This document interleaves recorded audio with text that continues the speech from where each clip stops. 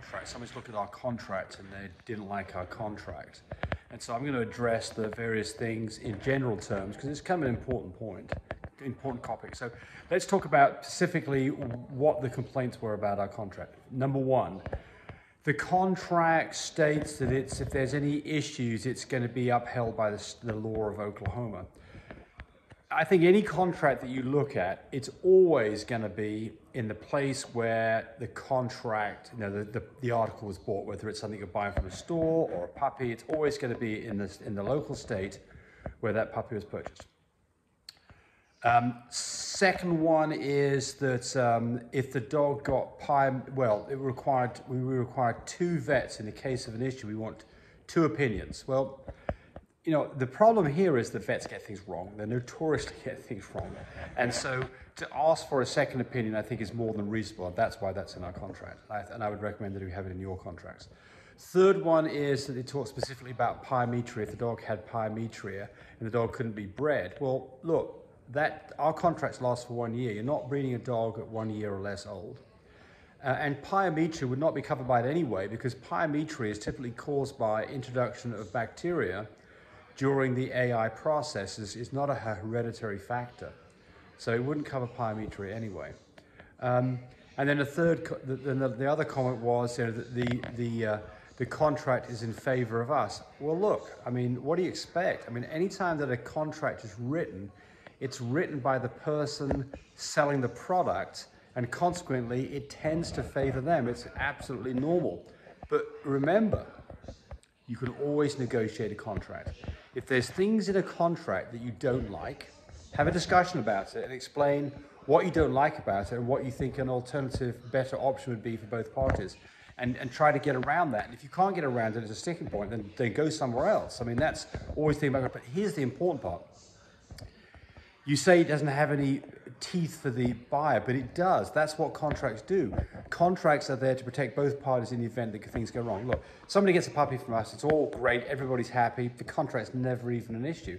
The contract becomes an issue when things go wrong. So, you've got to put yourself in a situation where you think that you're being treated fairly. And certainly in a lot of contracts that might not be the case. I mean, certainly our policy is to err in the favor of making everybody happy, particularly the person who's buying the dog. So we've had situations where we have not stuck to the letter of our contract and been more in favor of the buyer because we want them to be happy, and there'd be extraordinary circumstances. But again, any contract is an opening statement about what both parties are prepared to do in the event that things go wrong, and they are always negotiable. It doesn't mean that you're going to get what you want out of it. It means that you may part company and never do a transaction. But a contract is there as an opening statement to say, this is what we expect from you, this is what you expect from us, and in the event that things go wrong, this is what we're going to do. So there you go.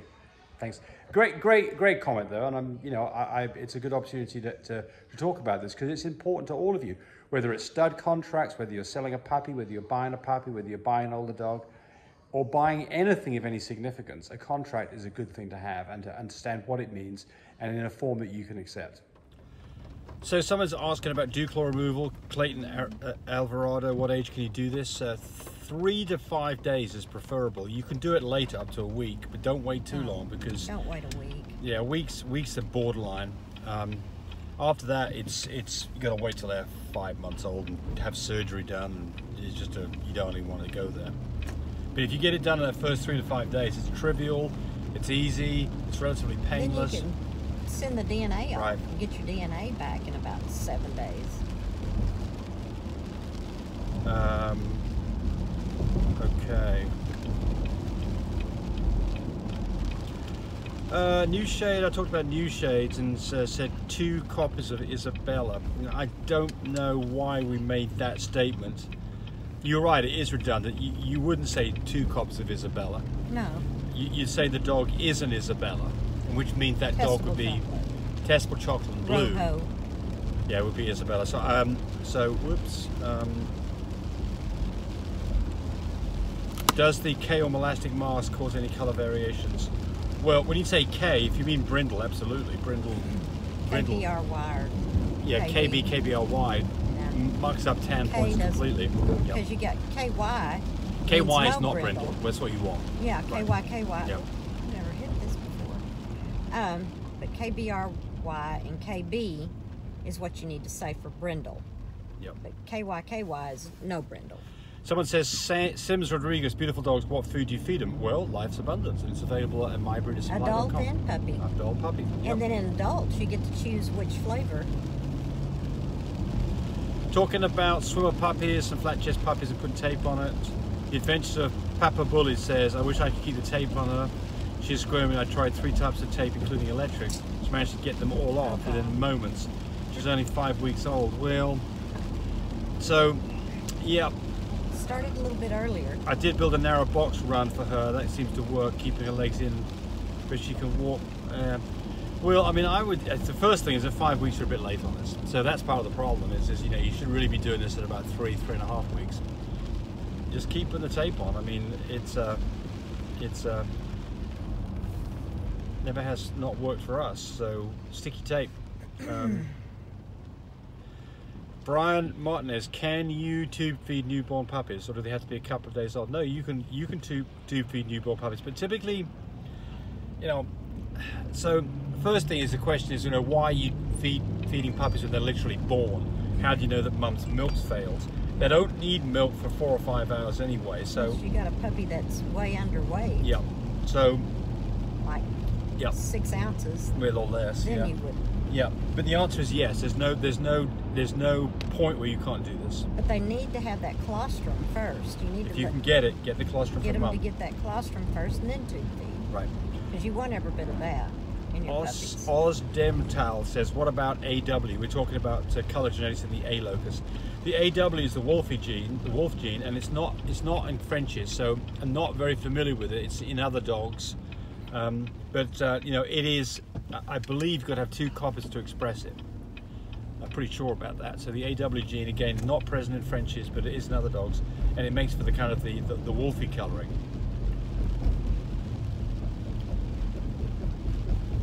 Thou shalt not lie, says. Good one. Thanks so much. I need a deworm medication for my cat. I don't know about cats. I don't know what, we don't worm our cats. Doesn't mean you shouldn't. I don't know what worm works. Well, we give them the flea and tick stuff that does the worming. It does? Okay. Well, again, there's a certain kind you can get. Yeah. It's kind of like on dogs too. Yeah, I'm sorry, wrong channel for the, I mean, we love cats, don't get us wrong. Yeah, we've got 2 cats. Yeah, we've got 2 cats, but we're not the people to ask about cat stuff because we just don't know. Audrey Toledo, please help my dog's ears. He has a huge hematoma. Took it to the vet, gave me antibiotics. Told me to use a cone. Now it's rock solid, still big, but it's not squishy like before. Yeah, well. Yeah, well, the problem is your vet didn't tell you the right thing. So what your vet did is your vet drained it, gave it some antibiotics, and put an Elizabethan collar on it. And said, there you go. Said, there you go. After you spent $70 well, probably, $100. Probably more like 200. Yeah. 200. Well, You by have the to time you buy the cone. Well, you got to oh yeah, ka-ching! We got this one. Ka-ching! Ka-ching. We're not laughing because we're laughing. We've been there. Yeah. We've been there, done that. So look, what you've got to do here is I don't know whether it's too late. If it's hard, it probably is. But what you got to do is you've got to get that ear drained, and then you've got to get yourself the piece of barrel from a dry razor and wrap it tight around it so it doesn't fill back up again. And if she wants to scratch it off, put the Elizabethan collar back on. The antibiotics are there in case you get an infection, and hopefully you didn't get an infection, and that's not the cause of this whole thing. What's happened is she had maybe an ear infection. She shook her head like crazy, bust her ear on something, caused the hematoma, filled up with blood, and you drained it, but you didn't stop it from refilling up. So you know, the next step is to get it drained. And if it's gone hard on you, probably not happening. And will it calm down and go away? Maybe. Maybe. Watching the video. I really appreciate people who subscribe to me. It helps me, encourage me to do more of these videos. But do remember, disclaimer here, I am not a vet. I'm not a licensed medical professional. I'm purely a person who's been breeding dogs for the last couple of decades. Any information that you got from this video, use at your own risk. There's nothing implied here, and certainly this should not be used as a substitute for advice from your veterinarian or your medical professional. I hope you enjoyed the video. Come back for more of them. Bye.